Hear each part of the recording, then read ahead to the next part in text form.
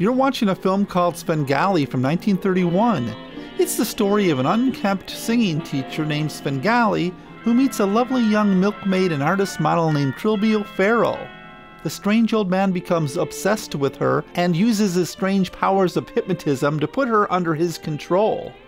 To separate her from her boyfriend, he fakes her death and uses his strange powers to make her a famous singing star. The star of the film was the American actor of stage, screen, and radio John Barrymore. Barrymore was one of the most respected actors of the day. The blonde-haired, innocent-looking female actor who plays the part of Trilby was 17-year-old Marian Marsh. Actually, her name was Marilyn Morgan. No, it was Violet Krauth. Anyway, this was her first major role in a Hollywood film.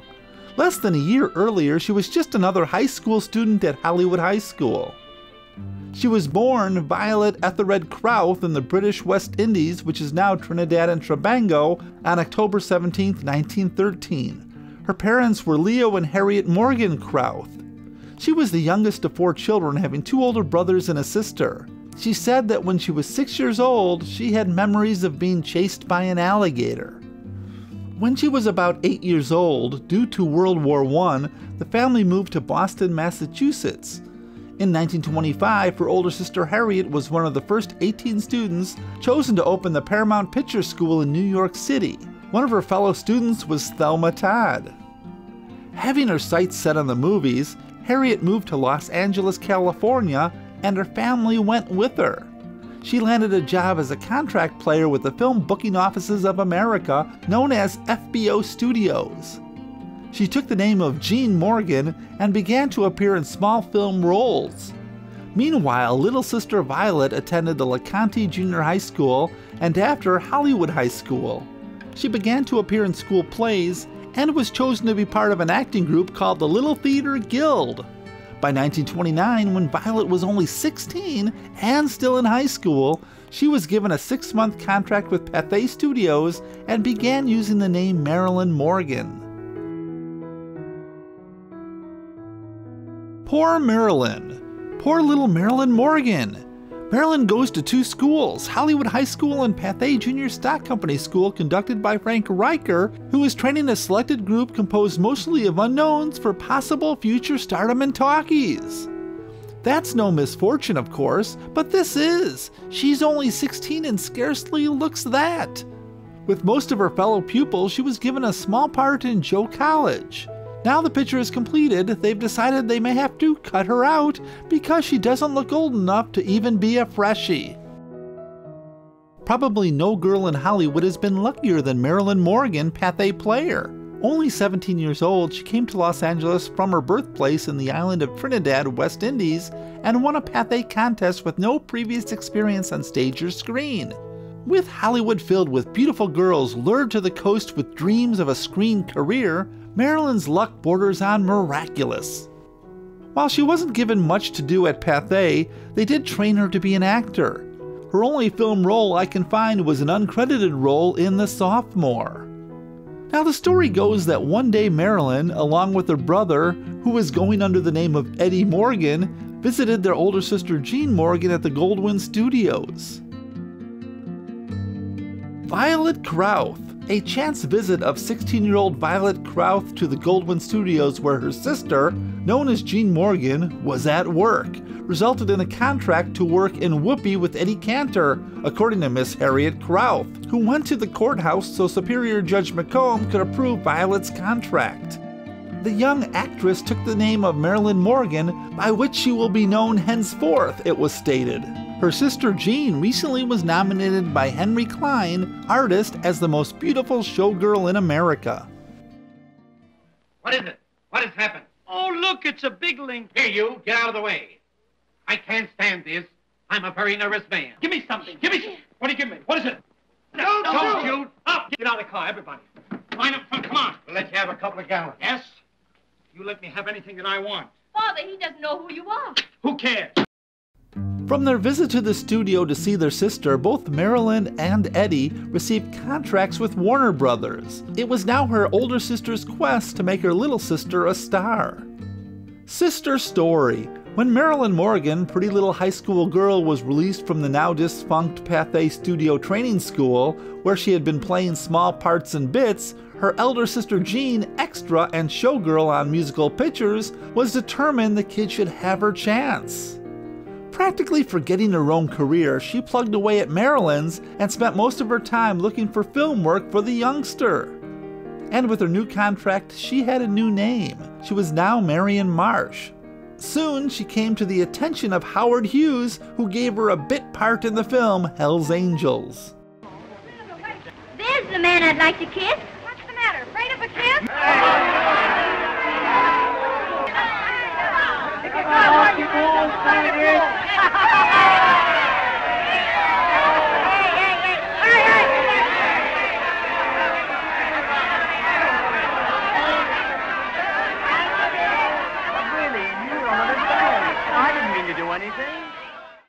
Now, while her Warner Brothers contract had, at first, not amounted to much, she auditioned and received a part in the play The Young Sinners, and it was a huge hit.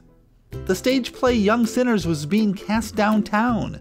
My agent arranged a tryout for me, and I went down, read a few lines, and, totally unexperienced, was given the part. I was so glad to actually get started that I signed the stage contract then and there, even though I knew that Warner Brothers and my mother would have to agree to make it legal. Marian Marsh, comely blonde who, as Marilyn Morgan was a featured player with Warner Brothers, is the hottest sinner.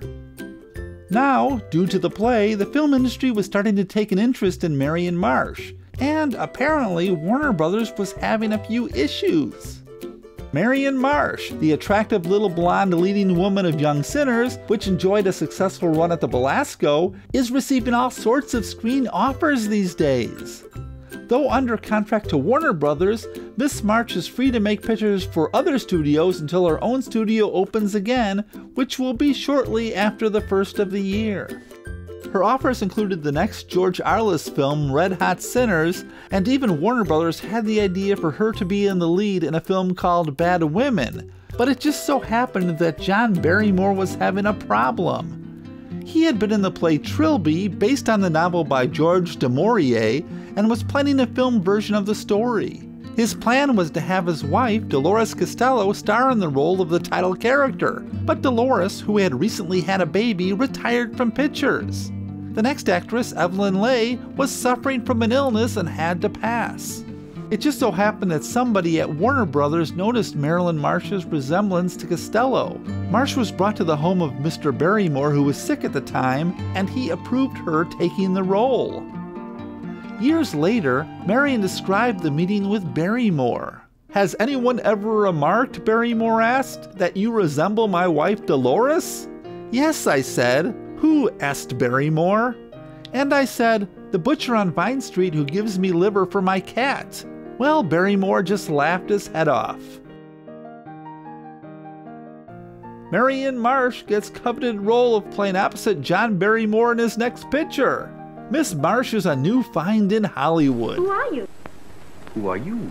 Me? I'm a model. I work for Durian upstairs.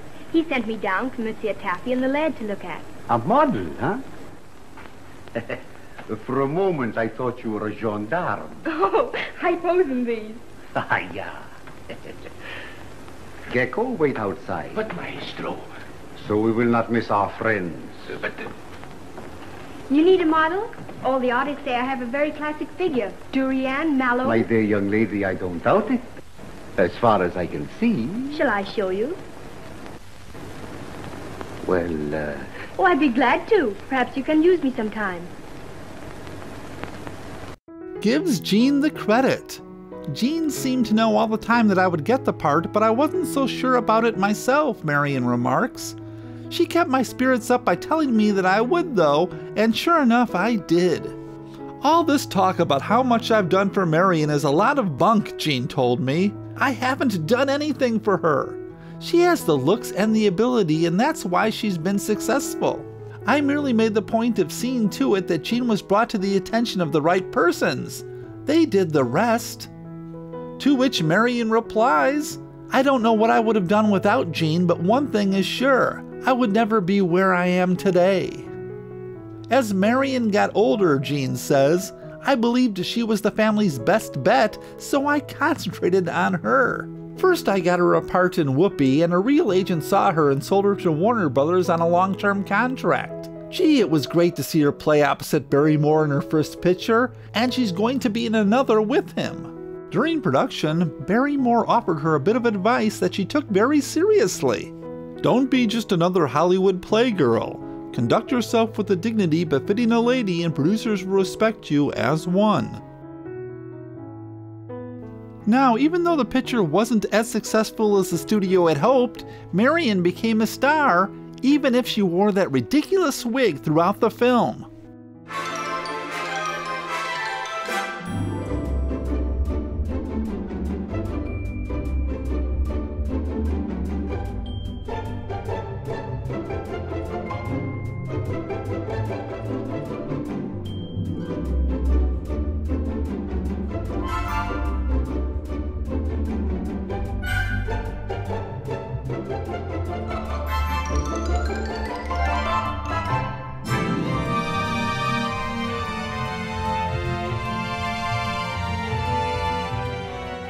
Miss Marian Marsh, who plays the part of Trilby in Svengali, is the sensational screen find of the year. She possesses the rare loveliness of face and form, and the ability to actually become the part she portrays. Trilby, which requires all the gamut of feeling, is one of the finest characterizations ever given. Marian Marsh plays the part of Trilby with rare understanding. Her fragile and flower-like loveliness is seen to marvelous advantage.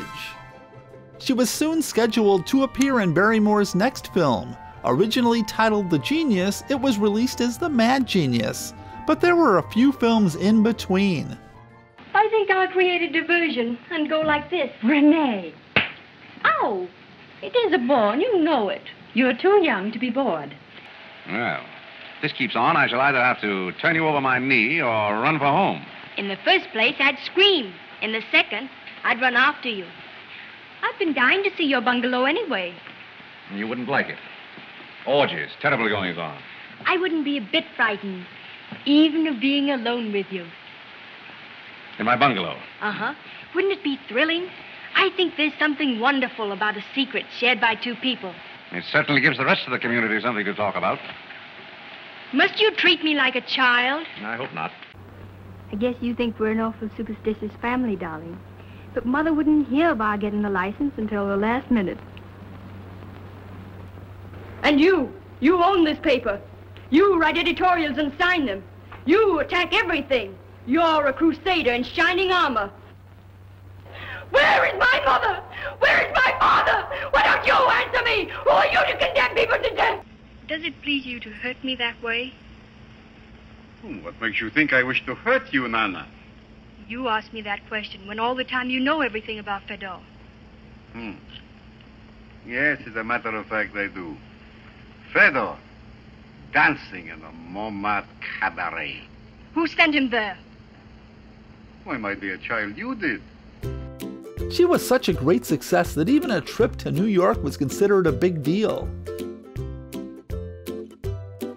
She's not quite 18. She has lovely hazel eyes, soft blonde curly hair, much more beautiful than the wig she wore in Svengali.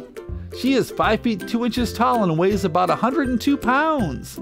She says she likes to cook and for relaxation drives her little Ford out into the country, taking her Persian kitten Precious along for company. Marian Marsh, Warner Brothers player vacationing in the East, made a trip to Washington and called on President Hoover on Friday.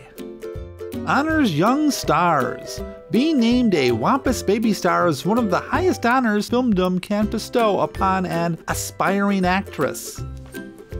What were the Wampus Baby Stars? The Wampus Baby Stars was a promotional campaign sponsored by the United States Western Association of Motion Picture Advertisers. They honored 13 young actresses each year whom they believed was on the threshold of movie stardom. Marian was one of the 13 to make the 1931 group. Film actress disagrees over penitentiary movie. Louise Fendenza, screen comedian, has changed her mind about making a prison picture. I always wanted to do a prison part, but I was told that it was out for me. I understand that now, she said, visiting the prison. There is no comedy in a penitentiary. Marian Marsh, however, one of the newest blonde picture stars, thinks it would be thrilling to act in a prison picture. Furthermore, she prefers San Quentin should she ever have to serve a term. If I were ever sent to prison, I hope it would be San Quentin, she said. The women's department seems to be just like a clean, well-managed girls' school. The two actresses were in a party of movie notables shown through the prison. Now, after being in major films with actors like Edward G. Robinson, Boris Karloff, and William Powell, Warner Brothers thought it was time for Marian to be a big-name star, but Marian had other ideas. Extra shies at stardom. When Screen Actress refuses offer like that, it's news.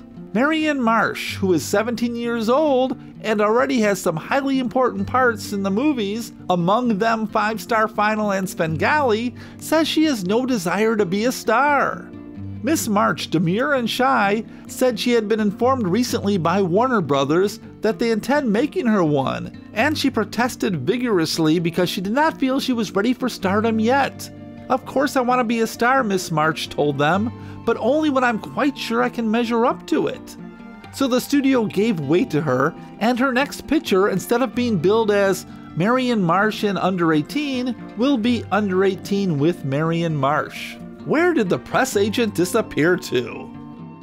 I'm not ready for it yet, said the little blonde actress with the earnestness that is characteristic of her when really serious subjects are under discussion.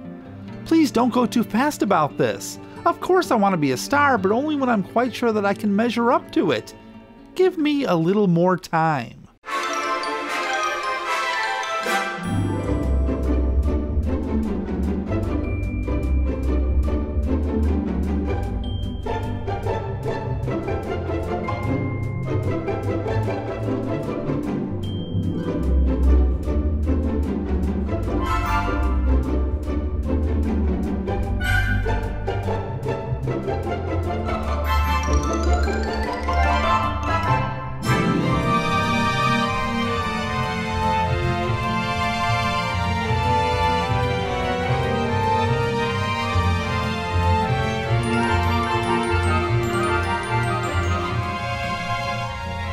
Like all actresses in Hollywood, rumors of her love life began. Marsh Okie Ty just imagined, for Marian can't. Marian Marsh, 1931 Wampus baby star, emphatically denies reports of her engagement to Jack Okie, screen comedian. Engaged to Jack Okie? Certainly not, declared Miss Marsh. Why, I only met him once several years ago. I don't see how anybody could imagine I was engaged to him. But as far as her love life, even at the age of 18, Marian wasn't in any rush. I've never been kissed by a man outside of business hours, and my business happens to be motion pictures, said Marian without signs of challenge in her voice. And then she added, and I don't intend to be until I marry. Some experts declare that when a girl says no, she means yes, but for the casual observance, it would be the writer's guess that Marian means just what she said. Youthful Marian Marsh, who will be seen at the Ritz Theater Wednesday and Thursday next in Warner Brothers' romantic drama Under 18, her first starring vehicle, said recently to an interviewer who was commenting on her rapid rise to stardom that she credited the good fortune to her stars rather than herself. My sister and I visited a Hollywood astrologer last fall, more for a lark than anything else, and he told us that the planets were just right for me, and that 1931 would be crowded with luck, said Miss March, adding naively, do you think there's anything in astrology, though? Really? I suppose I'm good material for fortune tellers, she said, laughing. Not that I really believe in it, but it's fun. I do believe in premonitions. I had something tell me to pass up what seemed like an attractive contract in favor of another, and seen it work out for the best.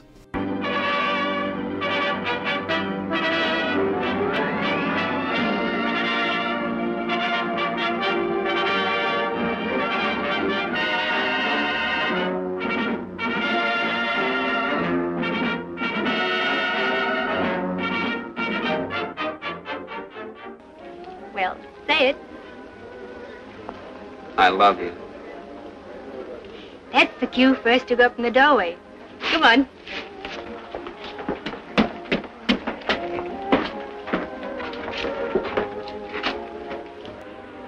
Deadly weather for this sort of thing. Oh, I'll say so. Gee, what I could do to a Coke. Look out now. You don't like that kind of talk, do you? No, and I don't like it either.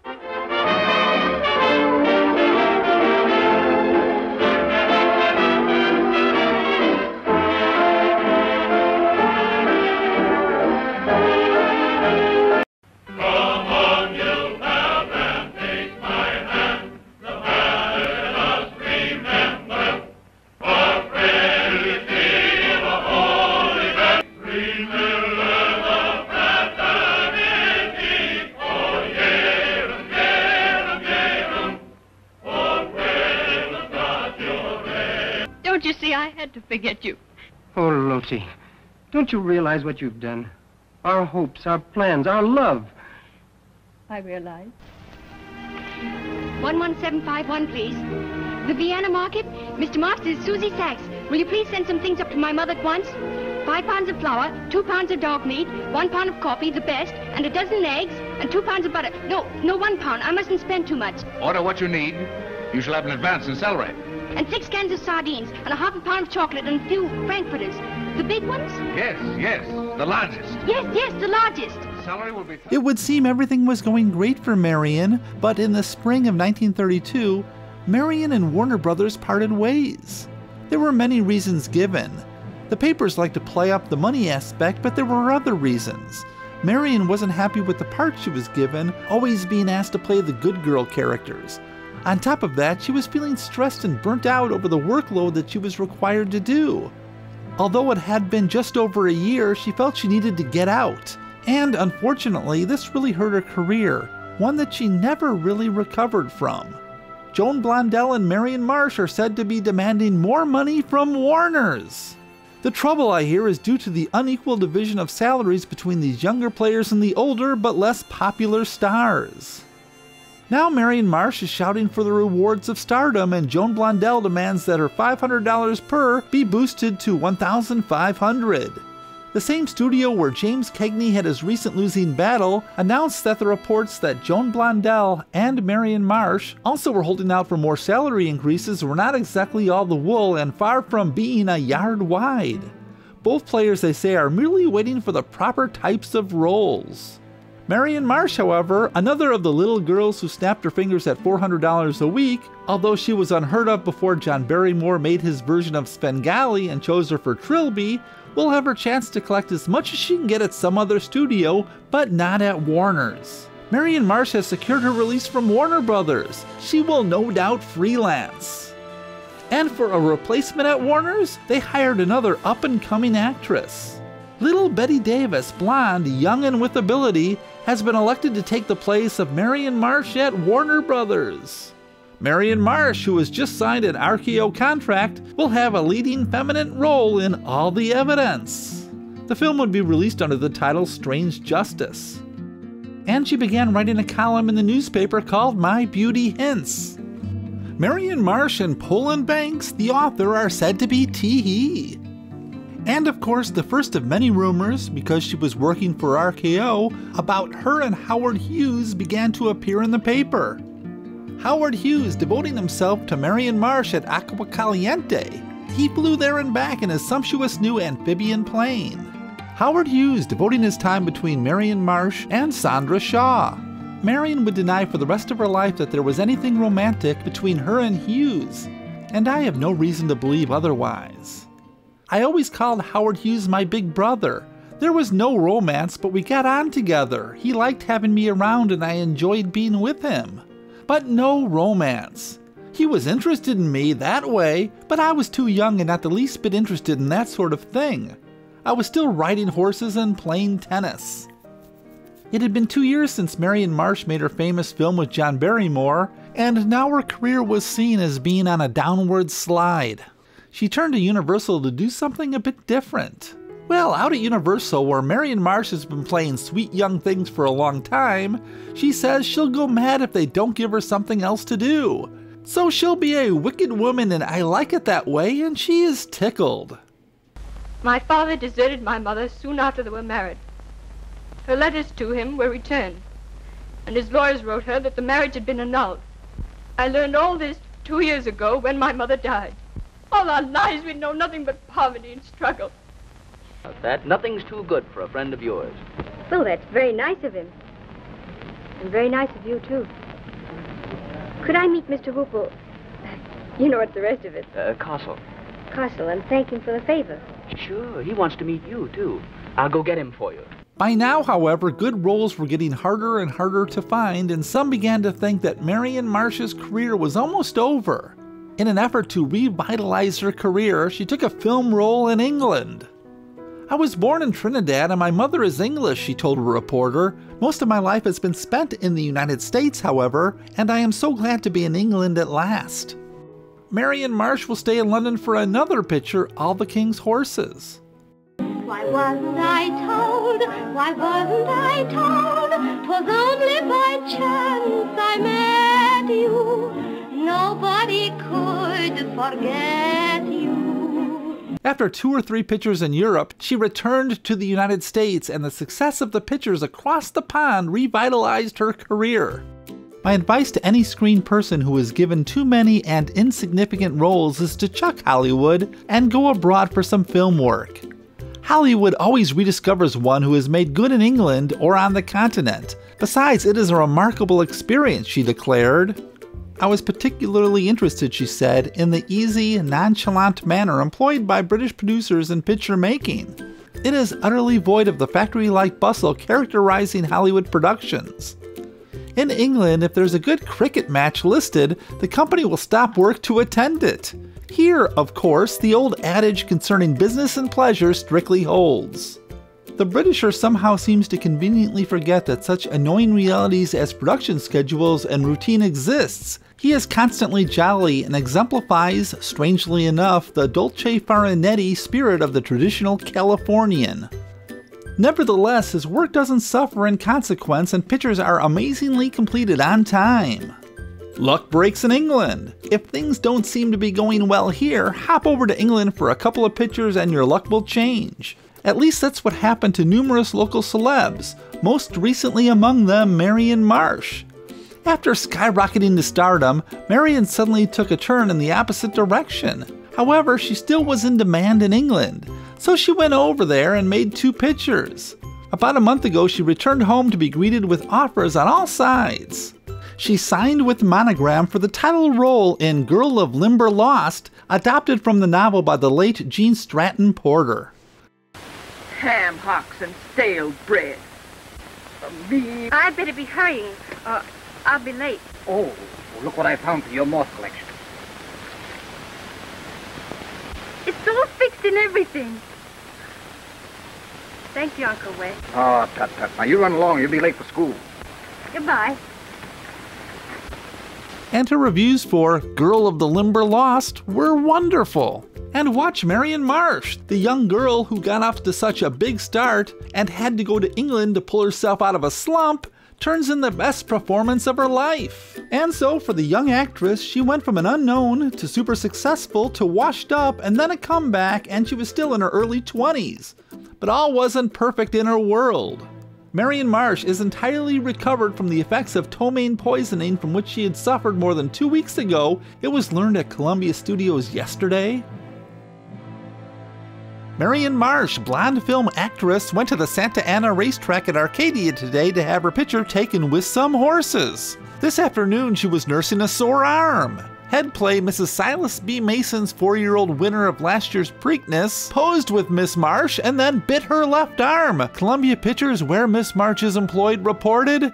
The injury is described as painful but not serious. Edmund Love and Marian Marsh are said to be in love. At least, they are seen together often at various cafes and nightclubs. Horseback riding is the favorite sport of Marian Marsh, blonde actress who plays opposite Boris Karloff in The Black Room Mystery.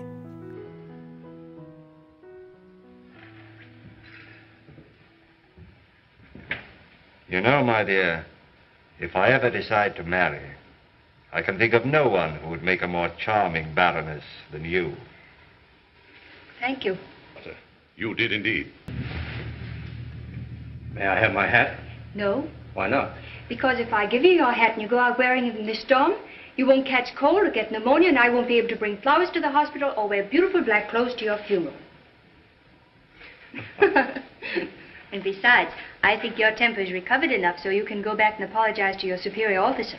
In 1935, Marian was offered her most important role since Svengali, and that was as Sonia in a film version of Crime and Punishment.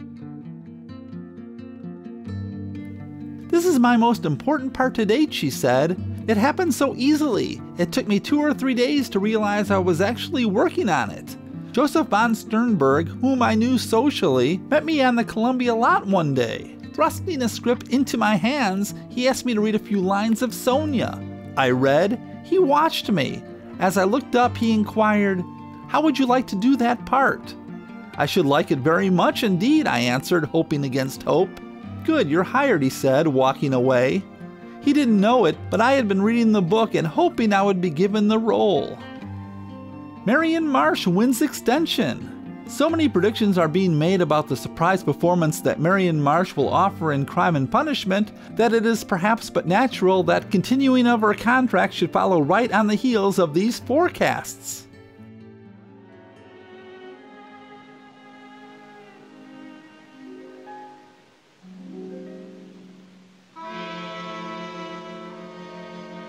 What use is that money to her? It could save 100 lives like yours and mine. It's plain arithmetic. You could use some of her money, couldn't you? What will you do if you don't find Doga? She ought to be stamped out. You shouldn't say things like that. Black beetles squatting up there on her money box. It would be a service to humanity. Crime would be a strange way of serving humanity.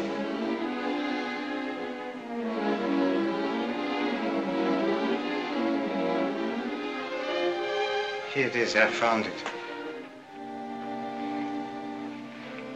I don't know what I would have done without it. Why is it that all women weep when they are happy? My little brother and sister haven't had a thing to eat all day. Are you the only one to look after them? No, there's Father. Only he drinks to forget his troubles, and the more he drinks, the more Mother scolds. And the more she scolds, the more he drinks. So between the two, there's hardly any time left for us. I forgot there was still some kindness in the world. Thank you. I forgot there was still some beauty in it.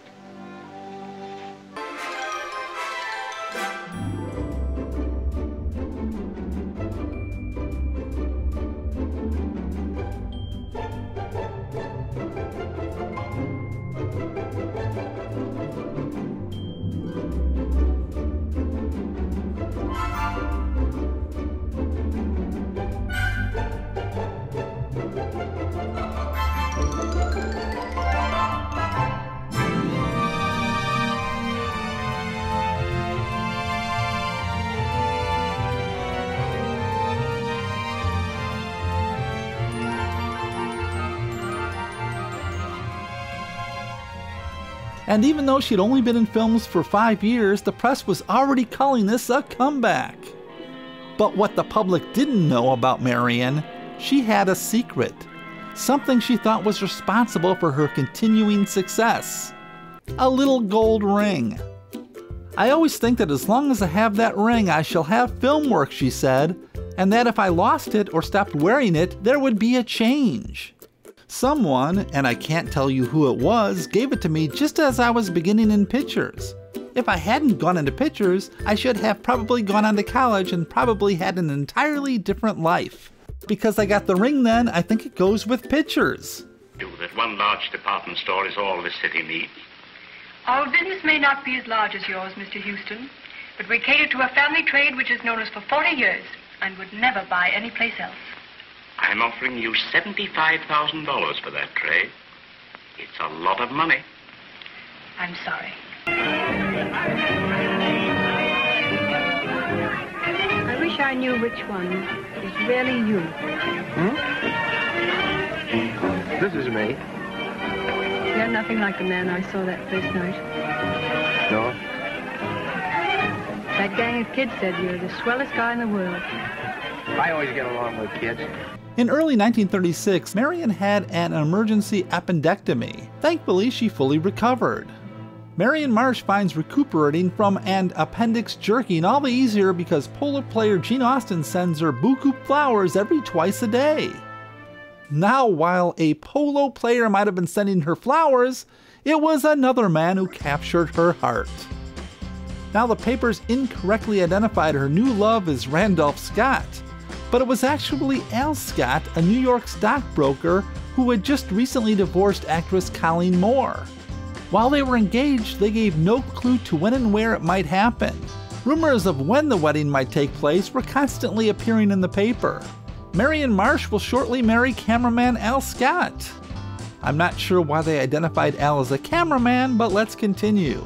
Blonde Marian Marsh flashed a large square-cut diamond ring on her engagement finger today and admitted it was given to her by Al Scott, New York broker and former husband of Colleen Moore. For Marian, she began taking tennis seriously and played in tournaments, but some of the matches didn't go that well. And tennis wasn't her only hobby. Marian Marsh is an expert skydiver and ski jumper, which amounts to the same thing. Marian Marsh goes roller skating in the street in front of her home every morning for exercise. Marian Marsh is an expert skier. The actress took up the sport in Switzerland last winter. Now, for most of her career, Marian played in dramas, but early in 1937, she got the chance to try comedy playing in a Joey Brown film. Come on, Jerry. Let's put on the feedback. You go ahead. I'll have my lunch later. Why won't you go with me? I never eat with the boss. It's bad for the digestion. I haven't enough trouble. You have to turn me down. Your troubles are over, my friend. Do I have to listen to what you have to say? I thought you'd be curious. I'm not curious, but I would like to avoid a scene. Well, go on. Why didn't you tell me you're in such a panic to get married? I'm not in a panic to get married. I love Steve. I don't believe it. You're doing it for spite. You know, I owe you an apology. An apology? Yes, when this thing happened to us, I thought that you were... I guess you thought the same thing about me. I still can't figure it out. Neither could I until Danny told me how it happened. Danny? Danny Hinkle, my cellmate. He told me just how we were framed. But how? Marian, her sister, Jean Fenwick, and our two brothers, Tony and George Fenwick, decided recently to leave the big home in which they had all lived for many months. Memories of their mother, who died recently, were too much for them. They held a little family conference, and Miss March thought it would be better for her sister and two brothers to take a new home that was not too large, while she went to an apartment alone because she and Scott are soon to be wed. Angel Marsh. Marian Marsh is Angel of a growing business run by the boy next door, renting skates and secondhand bikes, the purchase of which Marian financed. Actress has novel sideline. Marian Marsh is quietly engaged in a side business that caters to Eastern visitors. The actress noticed how quickly her car sold when the buyer found out an actress once owned it, so she's purchasing $300 trailers, remodeling them to her taste, and selling them for $1,000. So far this summer, 8 of the Hollywood decorated land homes have found their way into Eastern families. Al Scott's birthday gift to Marian Marsh, his fiancée, was a 3-year-old 3-gated gelding. She named the horse Triple Threat. No exercise. Marian Marsh never does systematic exercise. Instead, she takes dancing lessons, which she feels develops grace of movement. Marian Marsh was catapulted to stardom opposite John Barrymore in Svengali before she was 18. Overcome by nervous breakdown, studio thought she was faking and blacklisted her. Made pictures in England and Germany. Has appeared under 4 names: Violet Krauth, her real name, and Violet Adams, Marilyn Morgan, and finally Marian Marsh. Is an accomplished singer and dancer. Has done neither on screen. Looks fragile but decidedly isn't. Controls a fiery temper. Flies model airplanes. Saves her money. Lives quietly. Promised to retire at 23 but didn't. Wants one husband and lots of children. On March 29, 1938, Al and Marian finally, secretly married. Who says they can't keep a secret? Ask Marian Marsh and Al Scott, ex-husband of Colleen Moore, if they haven't kept one since last March. Yes, Doctor? You're late. Anything wrong? No, nothing. You know, I hate to admit this, but you've got me thinking about the future again. I'm going to ask for that parole tomorrow morning. Oh, I'd hoped you would. I worried about that. Sort of a load off my mind. And off my chest. Well, I'd better get back to No, work. don't go yet.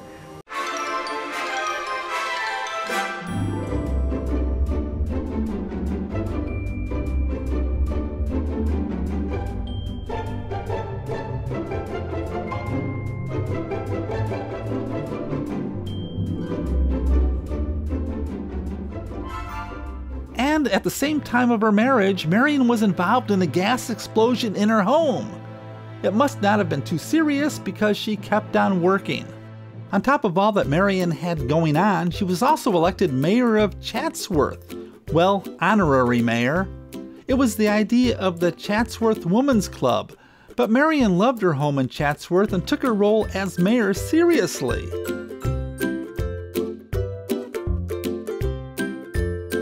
I'm going to prove that a career girl can be just as efficient in the home and community as any other woman, or man for that matter, the diminutive blonde declared. I'm going to write a book someday, she confided to Chamber of Commerce colleagues. The title will be How to Be a Good Honorary Mayor. Cookery expert Marian Marsh, film starlet, has been taking a university course in advanced cookery and home economics. By this time, she still acted occasionally, but was spending more and more time dealing with her marriage.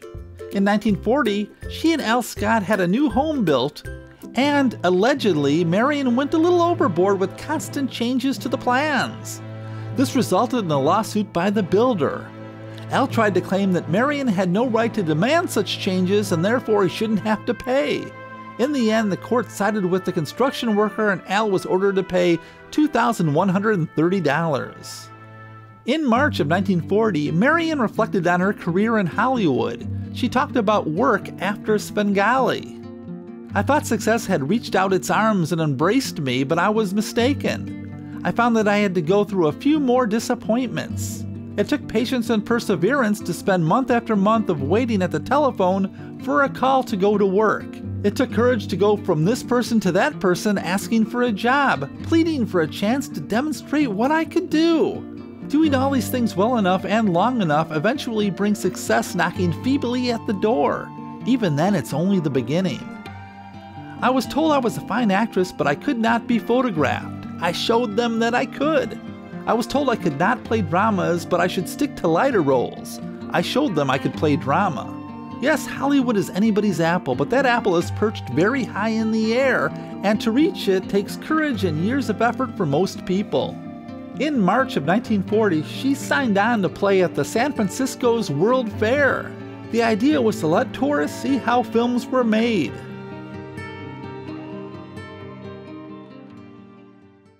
Perhaps 12's a favorite number. Sure, it's a great sport. Burying hatchets at midnight, especially in people. You may scoff, but I have a premonition of death. I believe she plans to kill us all. After which she'll probably confess and say, Sheriff, I did it with my little hatchet. Oh, stop it, O'Brien. When Marian asked why she came back into pictures, she replied, "Oh, Hollywood's such a crazy place. I feel I belong here." In 1941, she filed for divorce from Al Scott.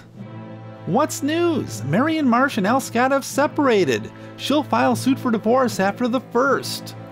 Pending trial of her suit for divorce from Albert Scott, mining promoter, Marian Marsh, blonde film actress, will receive $200 a month in temporary support, Superior Judge Dudley S. Valentine ruled yesterday.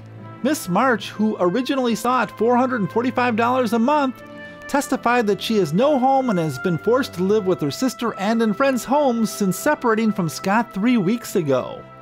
"The last money I earned was $25 given to me by the Red Cross for demonstrating how to roll bandages," the young film player testified.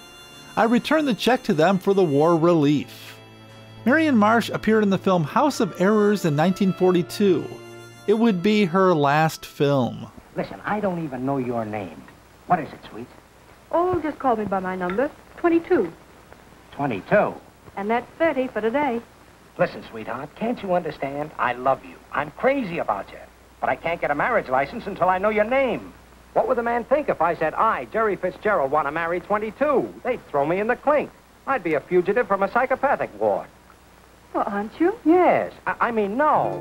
Al Scott and Marian Marsh would call off the divorce and stay married for a long time, having 2 children. They remained married until 1959. In 1957, Marian returned to acting, appearing in 2 TV shows, but decided to give it up. I love acting, but I had become a professional because we needed the money, she said in 1985. In 1938, I married a businessman and just drifted away from my career. I had 2 daughters which kept me occupied for a while. I did appear on TV in the 50s in a teleplay with Gary Merle, and I made a pilot with John Forsythe, but I found I didn't much like work anymore, and I knew I had never really missed it. And that about wraps things up. In July of 1960, Marian married Cliff Henderson, an aviation pioneer and entrepreneur who she had met in the early 1930s. They moved to Palm Desert, California, a town Henderson founded in the 40s. Between playing golf and traveling, the Hendersons founded the non-profit Desert Beautiful Conservation Group to promote environmental programs. The couple remained married until his death in 1984. Marian lived in Palm Desert for the rest of her life and spent a lot of time beautifying the area. Cathedral City was the most messy city ever, she told the Desert Sun in 1999. Every single vacant lot had broken down cars just dumped on all of them. The most important thing in my world, she says, is desert beautiful. We're losing what we had, and if we don't hold the line on the desert's beauty and the open space concept, we'll lose it forever. As the group's president, she organized volunteers to collect rubbish on vacant lots and other desert sites, initiated an early recycling program, and encouraged developers and city and county officials to include greenbelts, trees, and shrubbery on their property. On November 9th, 2006, in her home in Palm Desert, California, Marian Marsh Henderson passed away while sleeping. She was survived by her daughter Kathy and her son Al Jr. She had 8 grandchildren and 7 great-grandchildren. She was 93 years old. She said she was particularly proud of her achievements in planting palm trees, commenting, "If you want to leave something behind, plant a tree."